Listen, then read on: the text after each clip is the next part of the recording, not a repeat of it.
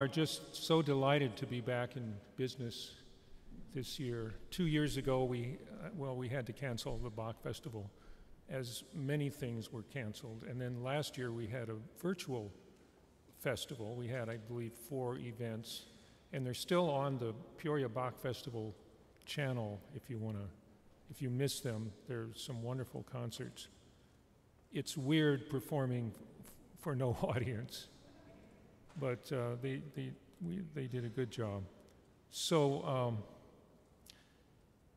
part of the reason we started this festival, which was 2003, almost 20 years ago, was that, we kind of centered it around Bach cantatas. And these pieces, that's kind of what this lecture is about, I'll explain. But they're usually for a small orchestra, a small choir, and soloists. And they're impractical for most college groups because the solos are so difficult. They're obviously impractical for most church choirs. And for symphony orchestras, they're just kind of too small and too intimate. So who's left but the Peoria Bach Festival? And groups like us, and we are blessed to have so many fine musicians who keep coming back. A lot of them are in various parts of the country. And it's just a delight for us all to get together and do this music. Even if nobody comes like last year, it's still a delight. The concerts that we give usually contain instrumental music as well as choral music, but mainly the cantatas are the principal genre that we perform.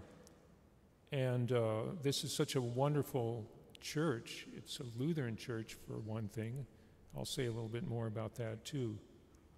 But it's just a wonderful situation, a wonderful setting, and we appreciate so much that we're able to use this space every year. So, what exactly is a cantata? We'll begin with what is a Bach cantata. It's generally a musical work of about 20 minutes duration.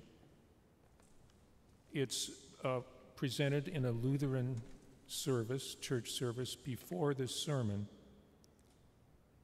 And it uses one of the prescribed biblical passages for the day. Those of you who attend liturgical churches like Episcopal or Lutheran are used to this idea that it's spelled out ahead of time what biblical passages will be read and would be used for the sermon for a particular day. This is handy for a composer. If you're writing a piece for every Sunday, you get a little bit of a warning. And it's not like a non-liturgical church where this pastor may tell the minister of music that morning what the sermon is about, and you just hope that the Holy Spirit has coordinated things. But musical work of about 20 minutes duration. It generally has vocal solos, and we'll talk about this a little bit, arias and recitatives. And it's divided into sections, and each small section features one of the soloists, and it always ends with a chorale, which is basically a Lutheran hymn.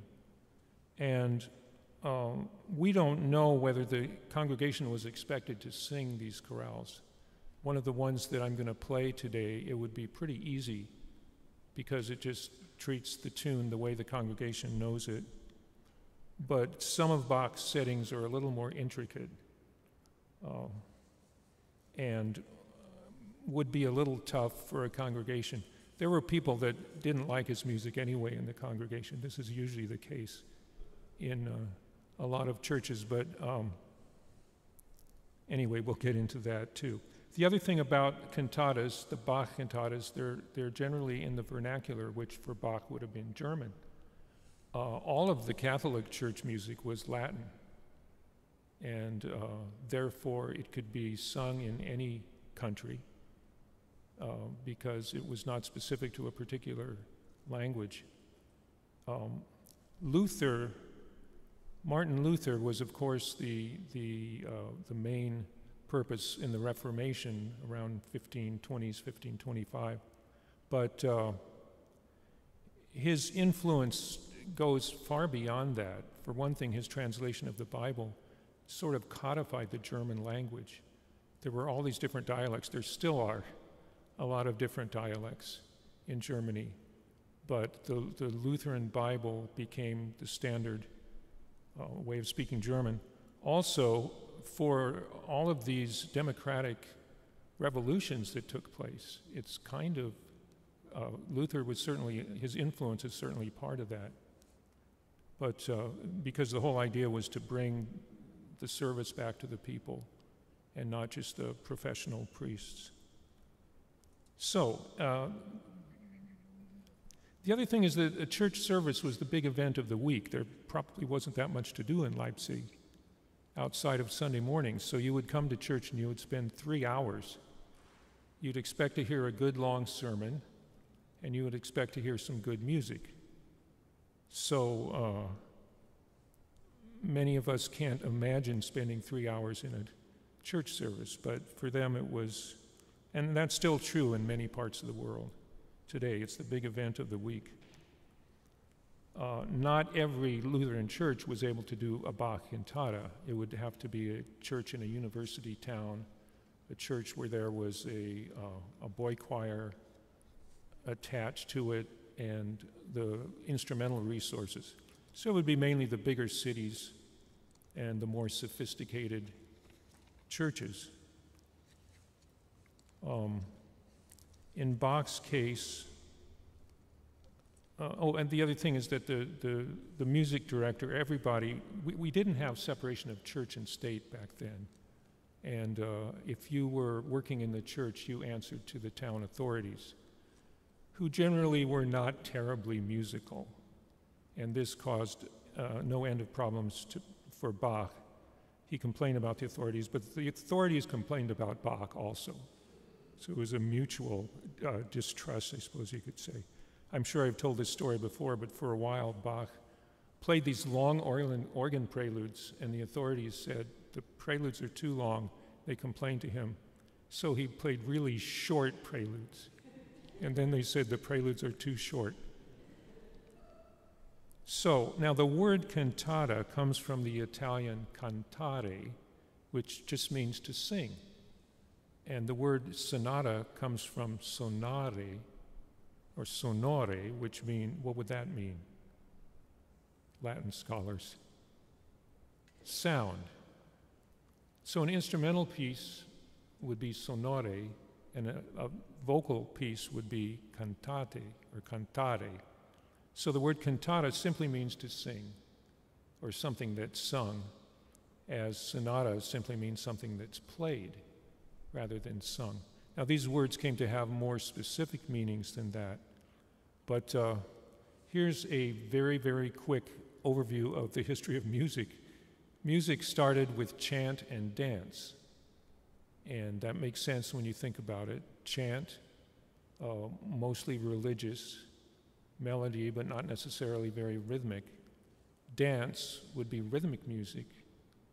And in a lot of countries, especially African countries, still the word for music has to do with dance. You can't sing, you can't make music without moving. That's usually not true in Lutheran churches. But so before the Renaissance, and we're talking roughly 1300, 1350, up to about 1600, mostly music was not written down and was either, as I said, chant or dance. Slow melodic music from religious chant, rhythmic music from dance. And church musicians began notating chant because, you know, when you can memorize a certain number of tunes, but after a while it gets more difficult. And they had all these different tunes or chants for various biblical passages and other passages that you would sing in church. So they experimented with writing them down, and we won't go into all of that. But at a certain point, there were brave experimental people that thought maybe we can put two voices together doing different things. This was a radical idea, instead of just one voice at a time. And then gradually we got more voices. So the standard was 4 or 5 voices. And Palestrina, who lived mainly in the 1500s, was, especially the end of the 1500s, was seen as the ideal model, his music, of several voices moving and making music together. And in church, usually these were called motets. But then, and another thing about that is that most of the instruments at the time performed kind of in the same range as the voice. So you could substitute, say, a recorder for a voice. If you were singing a madrigal, a 5-voice madrigal, and you didn't have an alto, use a recorder or use a viol or something like that. And it wasn't until around 1600 when composers started marking instruments more specifically. So here was the big new thing towards the end of the 1500s, and it was opera. And opera kind of had a new set of rules. And you had songs, which are called arias, and you had sung speech, which was called recitative. And the sung speech, and this was true in early opera and the operas of Handel and the operas of Mozart and 18th century opera. The sung speech, the recitative, was to move the action along. Like, I don't think she likes me, I think I should go into the next room, something like that. And then the aria, the song, is about a mood or, how sad I am, how happy I am. I am so happy, something like that. And the action, it doesn't move the action along. That doesn't mean that the singer just stands still. But so you have these things, and since you couldn't do opera everywhere, especially in the church, there was another form that evolved, especially in Italy in the 1500s, and it was called cantata. And this was usually a secular song, or I should say a secular work, usually involving a soprano soloist and a keyboard instrument like a harpsichord. And it would be divided into arias and recitatives. And usually the subject was mythical heroes from ancient Greece.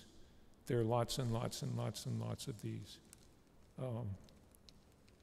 I'm not sure how many Telemann wrote. He wrote 1,700 church cantatas. Telemann was probably the most prolific composer who ever lived. They said that he wrote music like you would write a letter, although no one writes letters anymore, so maybe that's not apropos. But you had this new type of secular music, and a lot of the German composers studied in Italy and were anxious to become fluent in writing like the Italians wrote. Handel spent 3 years in Italy in his late teens, early 20s. He was a big hit. He wanted to learn how to write Italian music, and in short order, his music was more popular than the Italian composers. He was just very, very talented. But a lot of the German composers who studied in Italy were church composers. And they were trying to figure out how to adapt this kind of music for church. And they came up with, actually some Italian composers also, what they called cantate spirituale, spiritual cantatas. And so this was the new music that Bach was exposed to. When Bach started writing his cantatas, which was around 1707, something like that, this was still a new thing in the churches. It wasn't totally accepted, but the pastors who kind of wanted, it's like they wanted the praise band in the church. They wanted to do something that would attract people, and this seemed to be the way to do it. And so, I kind of already said this, church music has always been kind of a war zone. There were plenty of church authorities who thought the church was selling out to the world by bringing what they called opera into the church. But Lutherans had a staunch ally. Who was that? Martin Luther, 2 centuries before. Martin Luther was a trained musician. He loved music. He felt that music could say almost as much as Scripture, and that it was extremely important in the church.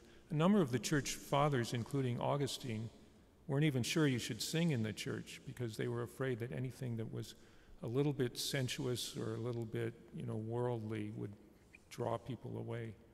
But Luther just didn't have that idea at all. In fact, he would use some of the drinking songs and the tunes from the world in his hymns because apparently he actually said, why should the devil have all the best tunes? So, one of Luther's major reforms, this is back in the early 1500s, was to bring music back to the people. He advocated for the use of chorales and hymns sung by the congregation. Now, I have a slight, I don't know if I can say this in here, I have a slight problem with Martin Luther because he persecuted my ancestors, the Mennonites, and he wasn't too kind to the Jews. And I suppose with a lot of these incredibly important people, there are definite flaws, and he had them. But he was a boon for musicians. All church musicians can be thankful to Martin Luther for his stalwart advocacy. Now, Bach learned to compose, and this is the way practically all composers learn to compose, by copying the music of other people, of other composers. You usually, I mean, there was some printed music, but it would have been way too expensive for a kid. And so you would find the music of others and you would copy it by hand, and you would get very good at it. And when you think about people like Handel and Bach and Telemann, you can't even imagine the physical act of writing all the notes that they wrote, much less how intelligently they wrote them. So, so that's how Bach built up his music library, and there are a lot of stories about that if you've come to previous lectures, you've heard, even if you've forgotten them. Also, he sang in a church boy choir, as did Palestrina, Purcell, Haydn, and most composers throughout the 18th century, and that kind of makes sense. That's where they were first exposed to good music, and actually singing it and feeling the vibrations of it apparently lured them into the practice of writing it themselves. And Bach came from a family of musicians. His uncle Christoph Bach was a very fine composer. I believe there are 1 or 2 cantatas that used to be attributed to Johann Sebastian Bach that they found out his uncle wrote, and that has happened for a lot of composers who, people said no one else could possibly have written this, and it turns out someone did. But Bach, he didn't, or we're not aware of things that he might have written when he was 5 or 8, like Mozart, but he was spending that time well. He was studying music, he was studying, practicing the keyboard, he was learning everything he could about music. He had one of those Einstein brains for music. He just understood what he heard, and he digested it, and he was able to use it in his own music. One of the first cantatas that we have of Bach was written at the ripe age of 22. But this cantata, and it's number 4, it's an Easter cantata, Christ lag in Todesbanden, Christ lay by death enshrouded. It's incredible. It's one of my favorite pieces ever, and it's one of the first ones that he wrote. And it's as if he had been storing up all of this ability and just kind of put it out there in this one cantata. It was an audition cantata for a job that he wanted, so obviously he spent time on it. But it kind of reminds me when I was choir director in a church, there was a youth pastor once, he was there for a few years, never got a chance to preach until the pastor finally said he could preach on a Sunday night. He was so excited. He talked about everything he knew, everything he had ever learned from anyone, and went on for quite a while. But, well, actually, no, I don't think it did. I don't think it took very long. But,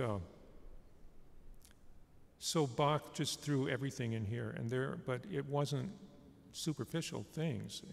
He knew how to use images, figures, things like when he set the word Kreuz, which means cross in German, he would always have a sharp next to it because the word for sharp in German is Kreuz. It's the same word. And often he would do a little musical thing, da-dee-da-dee-da, which represented a horizontal and a vertical line. And his music is just full of things like that. It's full of numerical math puzzles, things like that. It's as if he had this excess of ability, so he could write a piece and then go back, and I mean, if he did go back, maybe he wrote it that way to begin with, and put all these things into it. And that's part of the reason why, well, he wrote at least 250 cantatas, that's quite a few. But he didn't write 1,700 like Telemann. And that's because Telemann was able to use formulas and just kind of pump it out, and Bach just couldn't do that. There were composers, including the French Baroque composer Jean-Baptiste Lully, whom I've never liked very much because he was a bully composer. When I did my doctorate, my final project was on the French Baroque composer Marc-Antoine Charpentier. And Lully knew that Charpentier was a better composer than he was, and he did everything he possibly could to squash him. We won't get into that. But the reason I mention it is that Lully would write the melody and the bass, and then he would hand the music off to one of his assistants to fill in the viola and the second violin part, which he just felt weren't very important anyway. And Bach instead does these little hidden things in the inner parts that unless if you're a second violinist or a violist, you'll never know what's going on there. So we're going to listen to a little bit of this cantata. What makes it old-fashioned is that it is what's called a chorale cantata. And this was the kind of cantata that composers like Heinrich Schütz, who lived 100 years before Bach, this is the kind of church music they would write. They would take a chorale or a hymn, which usually, in most church hymnals nowadays, most hymns have 3 to 4 verses, but that wasn't true back then. They would have, 17 verses, whatever. I know when I was in Haiti, I would often go to an Episcopal church there, and most of the people were illiterate, and they just knew all these verses by heart. You were just expected to know that. And to bring a hymnal into the church was kind of a mark of shame because it meant that you hadn't memorized all the hymns. So this was old-fashioned in that it took this particular chorale, which happened to be written by Martin Luther, and it had been set to a medieval tune, which Bach changed just a little bit. But he takes this tune and this chorale, and he sets every verse differently. We're going to take a quick look at that now. He wrote a number of chorale cantatas, and then he moved on to the more operatic type. But every one of his chorale cantatas is different. He just had no lack of imagination. And this is something that Bach, as a composition teacher, emphasized. If you were in school in those days, you would study rhetoric. And I think I gave a lecture about rhetoric a few years ago, the different parts of rhetoric. But the first one is inventio, invention, which means you got to have an idea. So you can be very skilled at putting a speech together, but if it doesn't say anything or if there's nothing important in it, it's hardly worth saying. And this is what Bach said to his composition students. Learn all of the craft, learn all the counterpoint and the theory and all of that. But if you don't have a good idea, do something else. Don't be a composer. I mean, this was way back then, and he was already saying we've got enough bad music already. So, Christ lag in Todesbanden. It's centered around the great hymn of Luther. And I've been talking about all of this intellectual content it has, but at least to me, there's something that's immediately engaging about it, even if you're not aware of any of that. It's like something's going on here and it's very serious.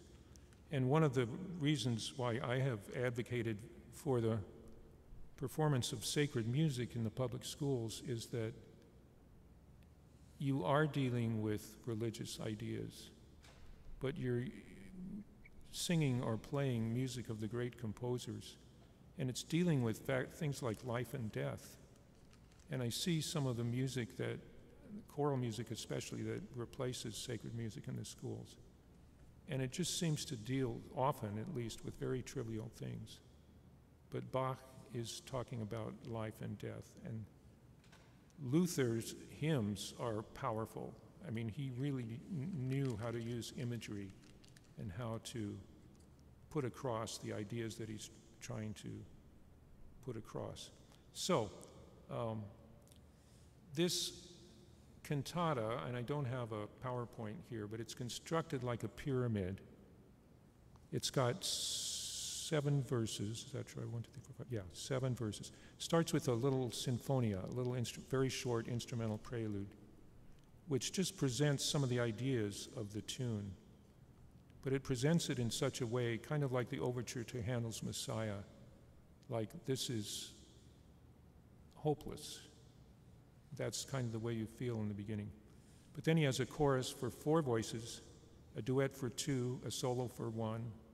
In the middle, a chorus for 4 voices, then a solo for 1, a duet for 2, and ends with a chorus for 4 voices. So it's 4, 2, 1, 4, 1, 2, 4. Just a perfect symmetry there. And each verse ends with hallelujah. His music is full of figures and allusions and intricate counterpoint and other intellectual devices, but I already said this, it's still captivating to the ear. So we're going to hear a little bit of this, I hope. This is a Bose CD player, which at one time worked great. Now it's a little temperamental. If it doesn't work, this will be a very short lecture. But here's, I hope, the Sinfonia from Bach Cantata No. 4. This is a recording from, guess where? The Peoria Bach Festival Choir and Orchestra. And soloists, no, well, I'll say something about that. It's from the year 2008, when we had already been going for 5 or 6 years. The thing about this chorale cantata and being one of the first that he wrote, we don't think it was actually written for soloists, but for the entire choir to perform, like the soprano-alto movement, all the sopranos, all the altos sing. And that's the way we're performing it here. There are reasons for that. Here we go. Let's see if this works. I will be periodically turning my back to you, but it's just to check the track and make sure it's on track.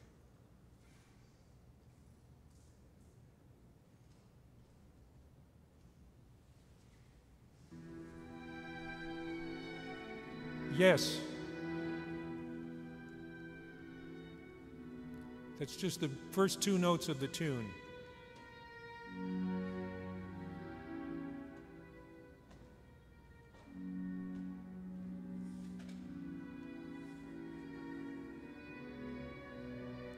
So immediately you know that there's drama taking place.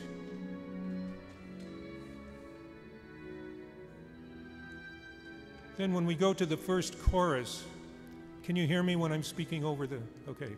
When we go to the first chorus, he takes the tune apart and has the sopranos sing it very slowly, and then the other voices underneath are using material from that particular tune, or that piece of the tune.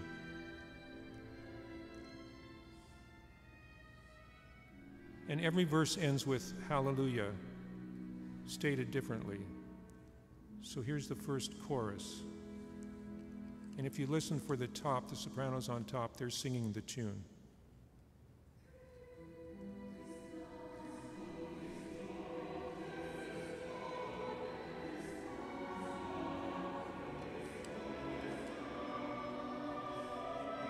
Is that loud enough back there? It's probably pretty loud up here in front.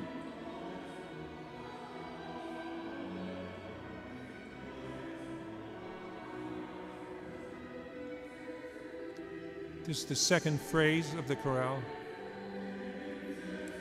Christ lay in death's dark bonds,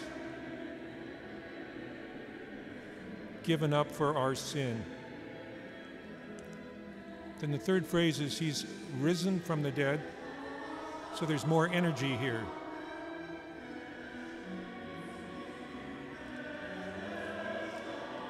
It's more triumphant.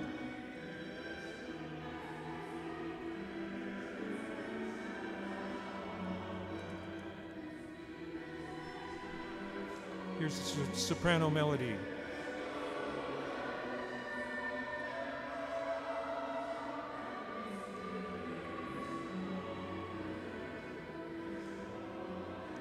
We're going to cut to the Hallelujah.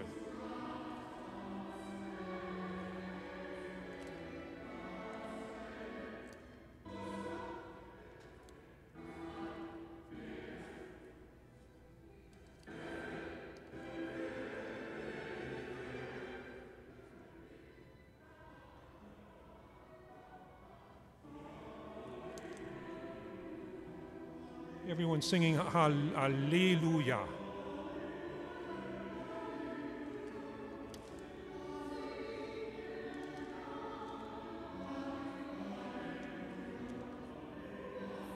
And then listen what happens after the tenors sing that one more time.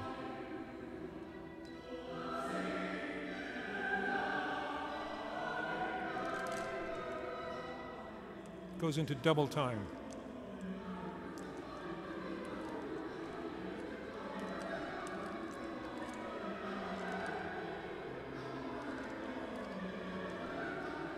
That church must have wondered what is going on up there in that choir loft.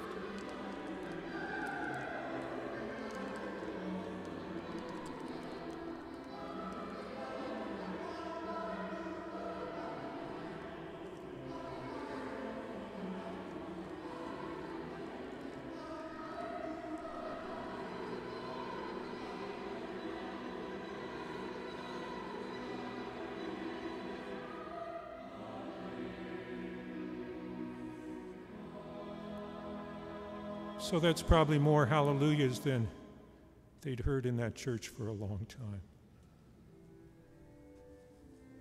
The second movement is much more somber, and I think it's just amazing the way the soprano and alto voices keep bumping into each other.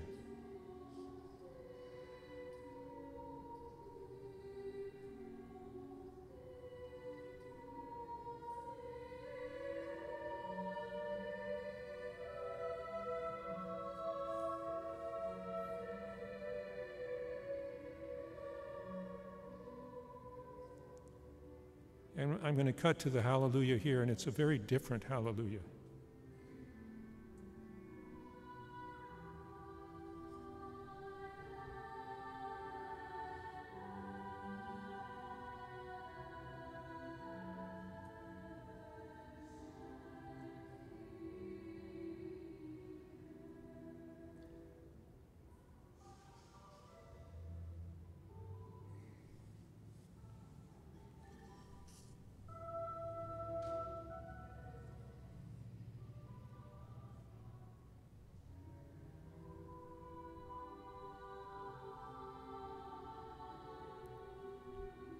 They keep going into each other, the different voices.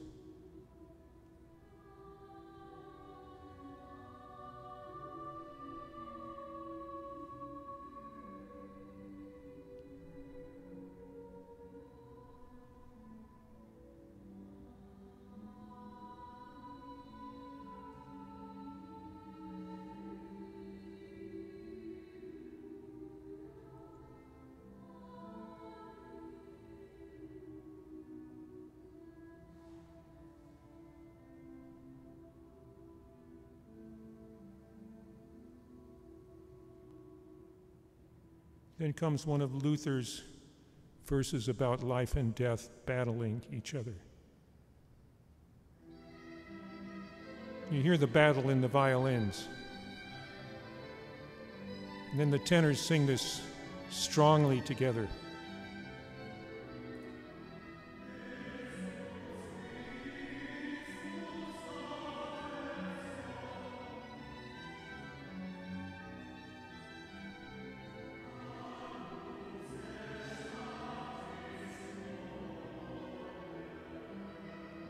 The next chorus is a four-part chorus, and it takes the battle imagery even farther.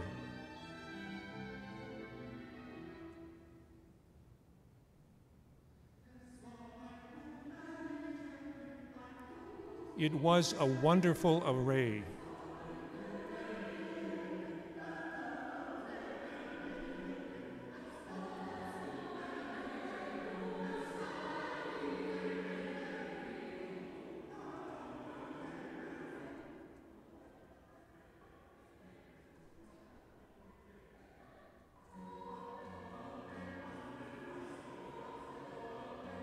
What's happening here is the voices are all converging.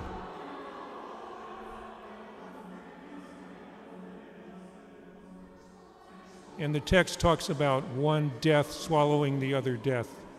And Bach just has these voices coming together and exiting one at a time. Here's the Hallelujah.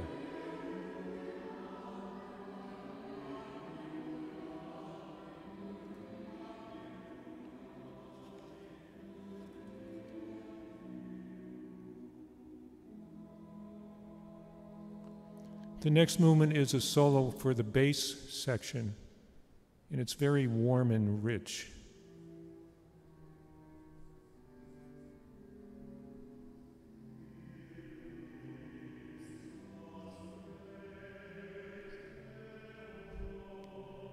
And one of the reasons we think this was written for choir rather than solo bass, there's a part in the middle where he sings about death and sings one of the lowest notes a bass can hit, an E sharp way down there. And then he goes up to one of the highest notes that a bass can hit and sings about the Slayer can harm us no more, and just holds this note forever. Let's see if I can find this spot.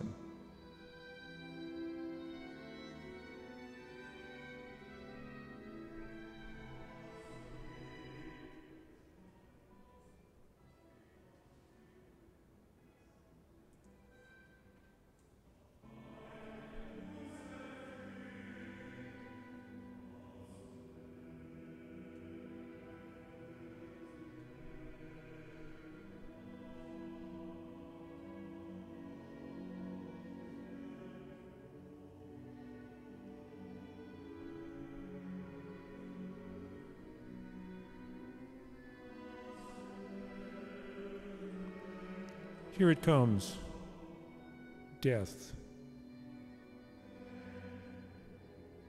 Strings are scratching, yat, yat, yat, yat, yat.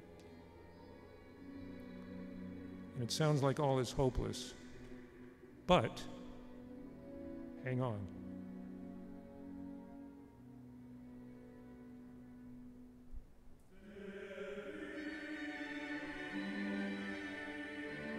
Life wins.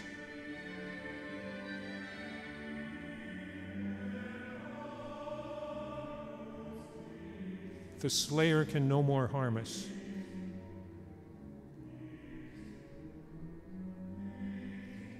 And these hallelujahs start very haltingly and get more and more bold.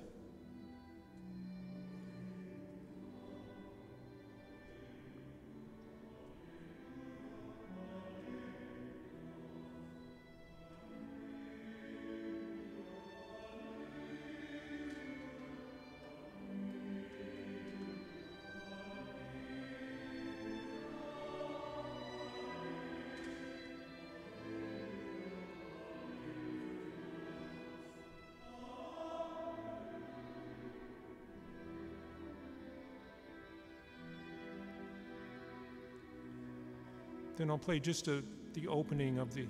I'll play just the opening of the alto tenor duet, but it's dancing.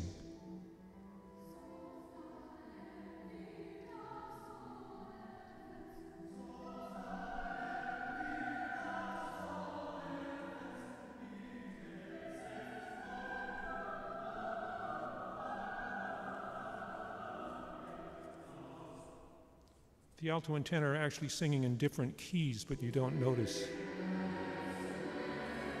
And here's the chorale that possibly the congregation sang along.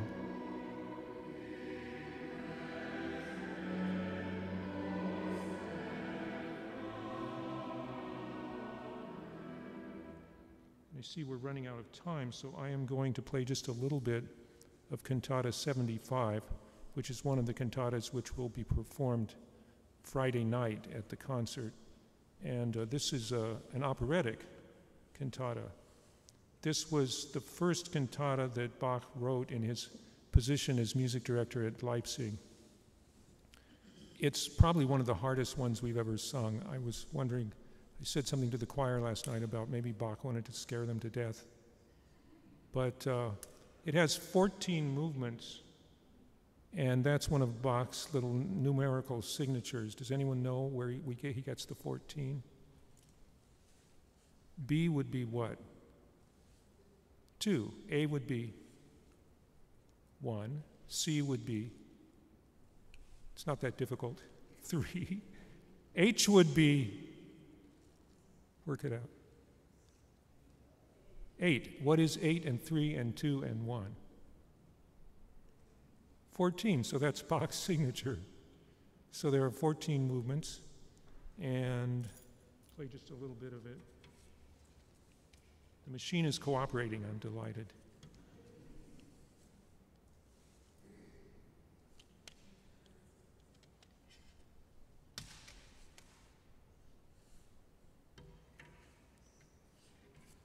So Bach does similar things.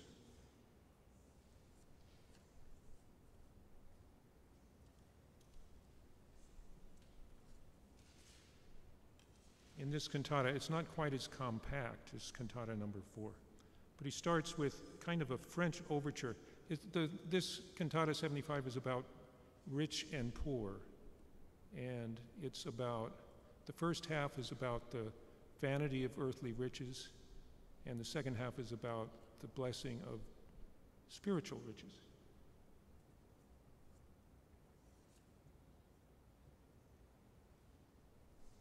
So he starts with kind of a French overture signifying pomp and royalty. But there's this oboe pleading.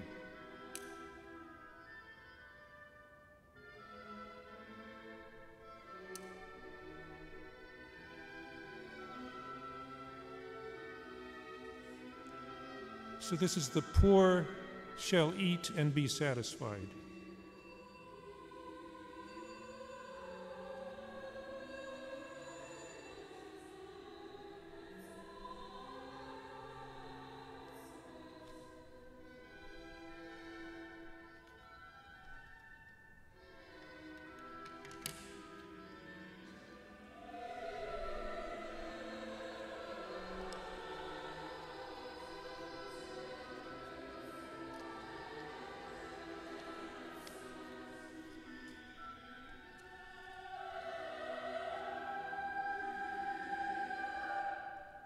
Here's a recitative with the bass. This is not us, by the way.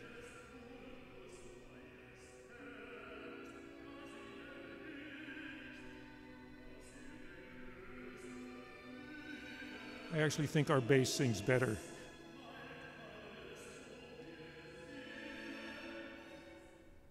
Here's an aria.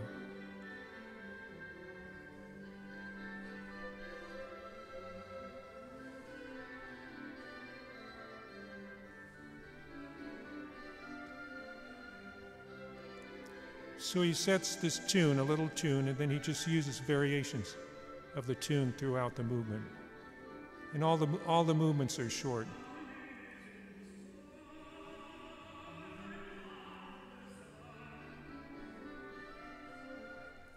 Next comes a recitative for the tenor. So you can hear that the keyboard just holds chords. And this is kind of like sung speech. Then comes an aria for the soprano. She's singing, "I accept my suffering with joy."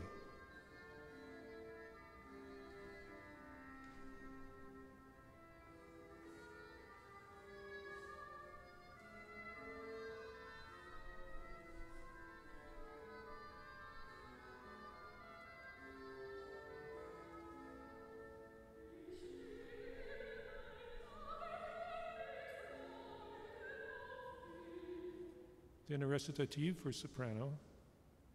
This is number 6. Number 7, a chorale. After this movement, you would hear this sermon in a 2-part chorale, a 2-part cantata. You would hear the sermon after the first part. And the second part would be after the sermon.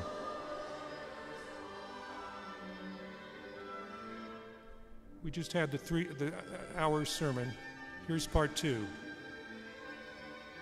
And it's purely instrumental with a trumpet playing the tune.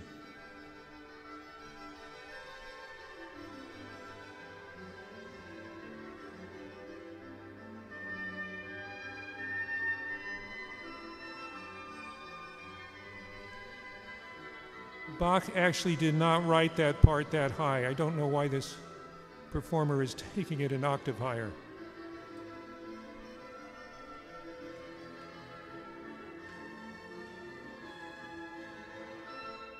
Then comes a recitative, which we will skip, an aria, which we will skip, another recitative, which we will skip, and then this aria for bass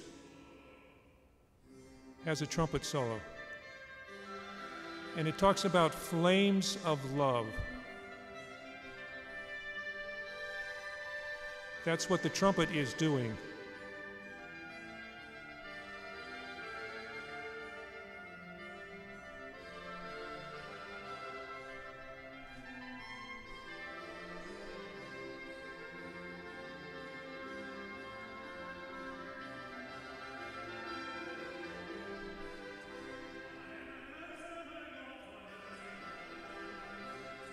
It's an incredible movement. Then we end with the same chorale. Oh, there's another recit. The same chorale that the first part ended with, but with different words.